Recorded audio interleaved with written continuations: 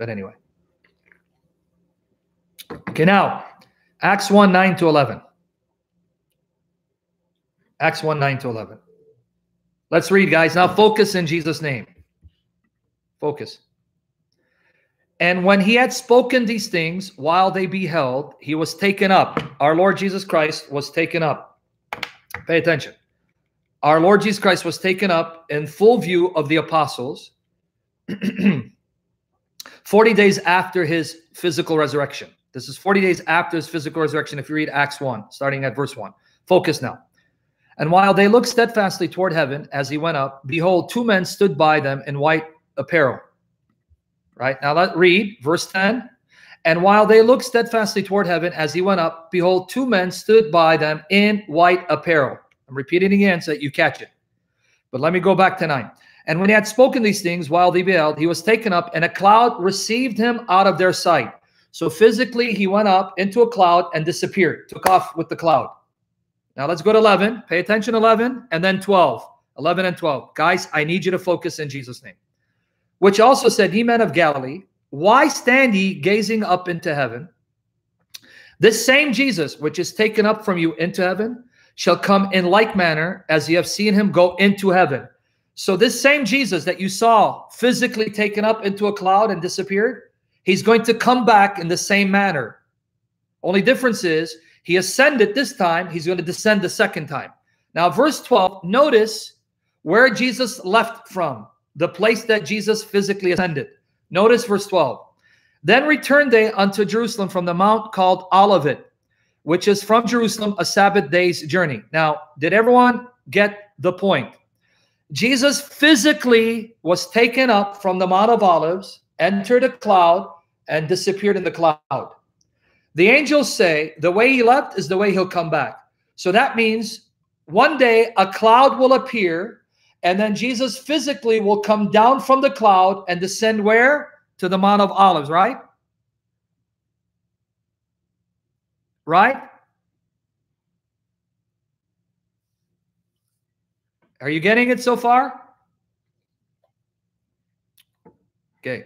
Now, why do I say physically? Because according to the Bible, Jesus has a physical body of flesh and bones. When God raised the body on the third day, it was Jesus's physical body that had been crucified, that died, that now is made immortal, indestructible. Let me prove that to you. Luke 24:39. The same author who wrote Acts wrote Luke. Luke 24:39. Focus. Don't ask questions. Focus. Luke 24:39. Focus. Jesus appearing to them that first Easter Sunday. Notice what he says to them. Behold my hands and my feet. Behold my hands and my feet. That is I myself. Handle me and see. For a spirit hath not flesh and bones as ye see me have. So Jesus is saying, look, I have a body of flesh and bones. I'm not just a spirit. Those spirits have a shape and form, a spiritual body. It's not a body of flesh and bones. That's unique to creatures of the earth. Creatures of the earth have bodies of flesh and bone. Since Jesus became human, took on the nature of a human being, took on a created nature, he added the nature of humanity to himself. In respect to his human nature, he has a physical body of flesh and bones that he raised immortal, indestructible. Right? Did you read that? Did you get it?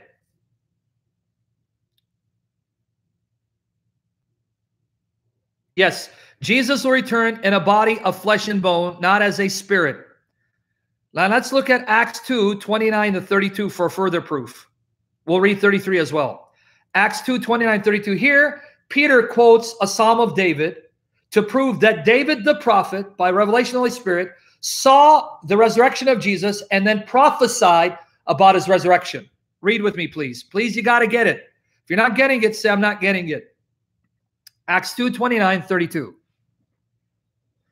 Men and brethren, let me freely speak unto you of the patriarch David, that he is both dead and buried. He's been dead. He's been buried. God didn't raise him to life. And his sepulchre, his tomb, is with us unto this day. His tomb is still here with his remains. But now notice verse 30.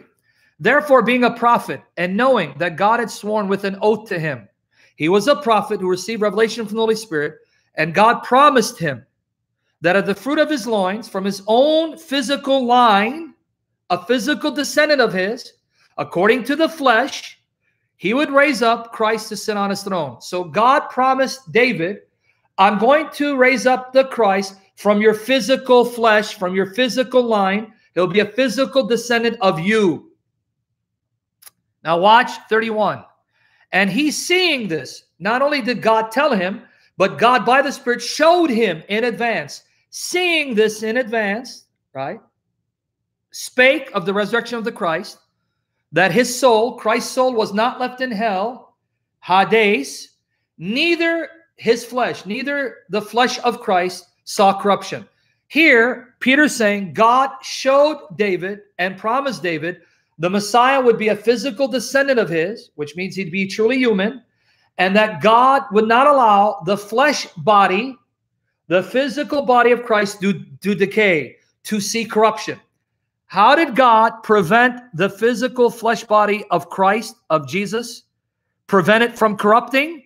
Verse 32 tells you, this Jesus hath God raised up, whereof we all are witnesses. Okay, let's now unpack it. You see what Peter is telling the Jews. God swore to David the Christ would be a physical descendant of his. Right? He would come from David's line, physically. So Christ would be a human being. And God swore to David that the physical flesh body of Christ would never corrupt. Though he would die, his flesh body would not see corruption. And how did God preserve the flesh body of Christ from corrupting? By raising that body of flesh to life on the third day, making his body of flesh immortal, indestructible. And then Peter says, we are the witnesses that saw the Christ raised physically in his body of flesh. We saw that body of flesh. We touched that body of flesh, and we are witnesses. Jesus is alive in his body of flesh. Did you get it? Before I move on? I hope you get it, because last time we spent an hour, and then I deleted the video because we weren't getting it. So this should prepare you to understand much more. Clear? Yes, they say medically a body starts decomposing on the 4th day, Jonathan. That's what they say, but I'm no medical doctor, but I've heard that. So then, let me ask you the question. You have just seen proof. This is how I'm going to know that you're paying attention, you're understanding by the power of the Holy Spirit. You've just seen proof that Jesus was raised in that physical body of flesh and bones. And that body of flesh has now been made immortal, indestructible. Jesus' physical body cannot die, cannot be destroyed anymore. Right?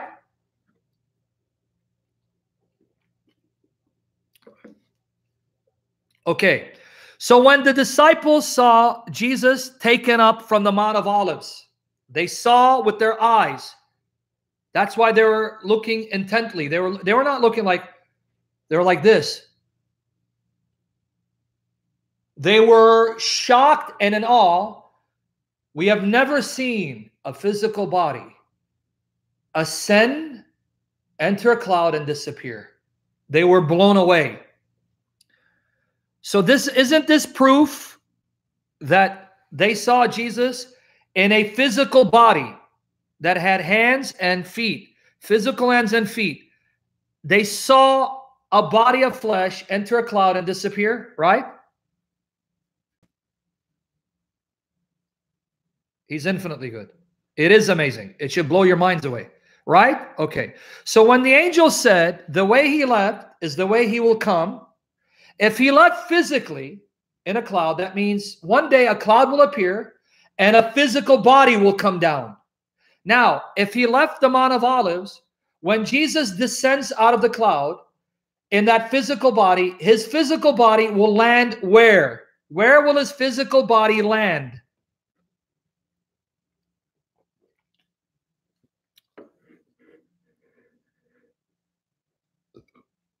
Where would his physical body land? Acts 1:12. One more time. You got it. Every one of you got it. Where's the same place, though? You guys got it. Mount of Olives. But let's look at Acts 1:12, because now you're going to receive proof that according to Acts, Jesus is Jehovah God, the God of Zechariah. Pay attention to verse 12. Then returned they unto Jerusalem from the mount called Olivet, which is from Jerusalem a Sabbath day's journey. Jesus left physically the Mount of Olives, will return physically the Mount of Olives. Now here's proof that Luke just portrayed Jesus as Jehovah God of the Old Testament. Let's go to Zechariah 14, verses 1 to 5. Get ready to be blown away. Many of you already know this from previous sessions, but now read Zechariah 14, verses 1 to 5. Get ready to be blown away. Read, guys. You guys really got to pay attention to verses 3 to 5. Behold, the day of Jehovah is good. I'm sorry, is coming. Sorry, where did I get good? Because repetition, he said, is good. Jehovah, the day of Jehovah, the Lord is cometh. Thy spoil shall be divided in the midst of thee. Talking about the inhabitants of Jerusalem. For I will gather all nations against Jerusalem to battle. And the city shall be taken, and the houses rifled, destroyed, plundered. The woman ravished. These evil, wicked sinners will ravish women, rape them, right? And half of the city shall go forth into captivity, and the remainder of the people, the residue of the people, shall not be cut off from the city. A remnant will remain in the city, Jerusalem. Now pay attention. Then shall Jehovah go forth and fight against those nations, as when he fought in the day of battle. Then Jehovah will come down when the nations gather against Jerusalem. That's when you know Jehovah's coming. When the armies of the nations gather against Jerusalem, be prepared for Jehovah to come down. That's the sign for us believers. Jehovah's coming down. The armies have gathered against Jerusalem. They're about to destroy it. Jehovah's coming down. Come down. Okay, that's what it's saying here. Now, but pay attention to verse 4. I'm going to read 3 again. Then Jehovah go forth and fight against those nations as when he fought in the day of battle, and his feet shall stand in that day upon a Mount of Olives. What place? Mount of Olives. Whose feet? Jehovah's feet. So Zechariah sees his God Jehovah with feet. And he says the feet of Jehovah will stand on the Mount of Olives and do what to the mount?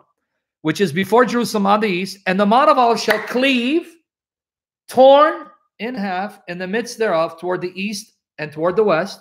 And therefore shall be a very great valley. Half of the mountain shall remove toward the north, and half of it toward the south. Now pay attention to 5. 5. And ye shall flee to the valley of mountains. 4. The valley of the mountains shall reach unto Azal. Yea, ye shall flee, like as ye fled from before the earthquake in the days of Uzziah, king of Judah. Pay attention, last part. And Jehovah my God shall come. Not a creature. My God, Jehovah himself, is coming, and all the saints with thee. Now, guys, let's look at 4 one more time. Azal is the name of the place, Nate. Please, Nate, I know you love the Lord. For the love of Christ, don't get distracted by these place names. Whether you know what Azal is or not,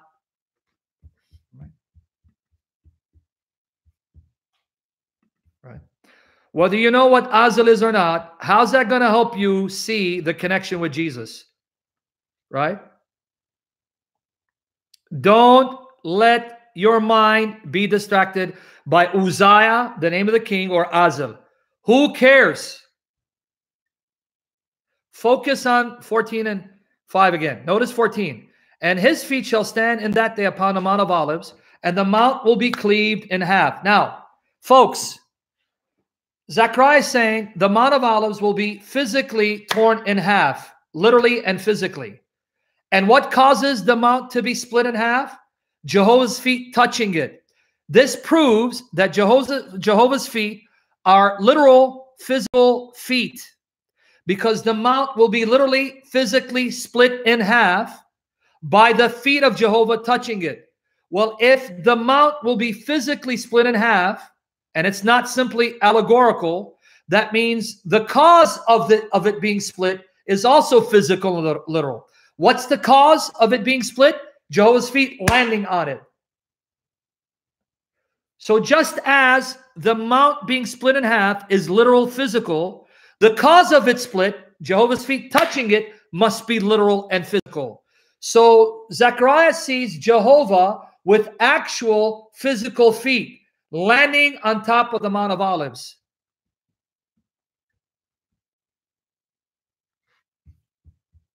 Yes, there are people who doubt this and explain it away, specifically anti-Trinitarians and rabbinic Jews. Okay. Did you guys catch it? Whose physical feet will land on the Mount of Olives according to the prophet Zechariah? Zechariah, don't quote to me New Testament. Don't get me upset again. Whose physical feet will physically touch the Mount of Olives, causing it to physically split according to Zechariah 14? You got it, Jehovah God. But no, folks. Acts 1:9-12 says that's Jesus. Acts 1:9-12 said Jesus physically left the Mount of Olives and will physically land upon the Mount of Olives when he comes. Zechariah said it's Jehovah. Acts 1 says it's Jesus. What?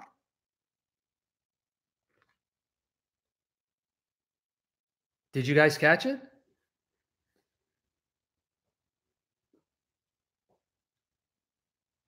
Did you guys catch it? You see what I was trying to prove last session, but the distractions were too much?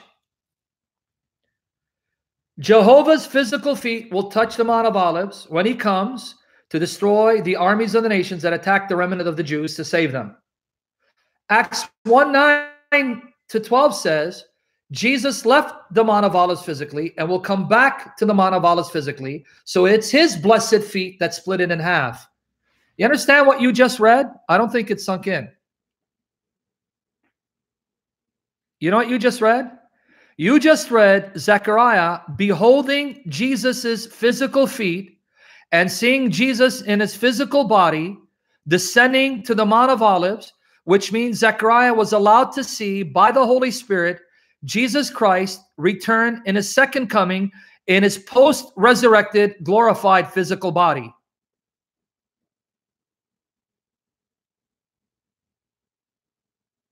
That's what Zechariah saw. But then you saw Zechariah call Jesus Jehovah his God. He called Jesus Jehovah my God.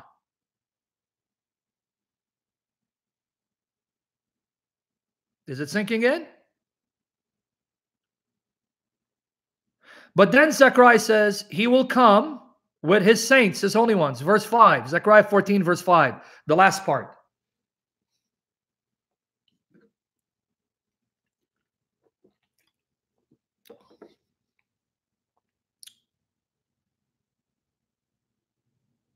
Watch here, Zechariah 14, verse 5. The last part. Read the last part. And Jehovah, my God, he was a Christian because he believed in Jesus. They all were, Alex Gaskin. Not in a sense, they were. And Jehovah, my God, shall come and all the saints with thee. Jehovah, my God, shall come and all the saints with thee. But wait, let's go to 1 Thessalonians 3:13. 1 Thessalonians chapter 3, verse 13. When Jesus comes, who does he come with?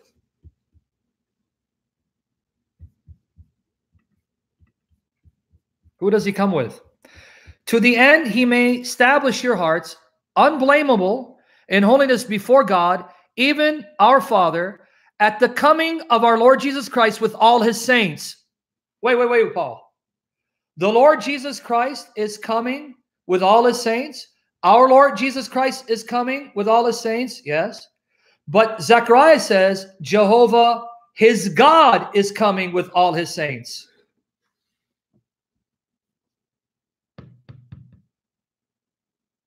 But wait, let's go to Luke 9:26. Luke 9:26. The same author who wrote Acts wrote Luke. What did Jesus say?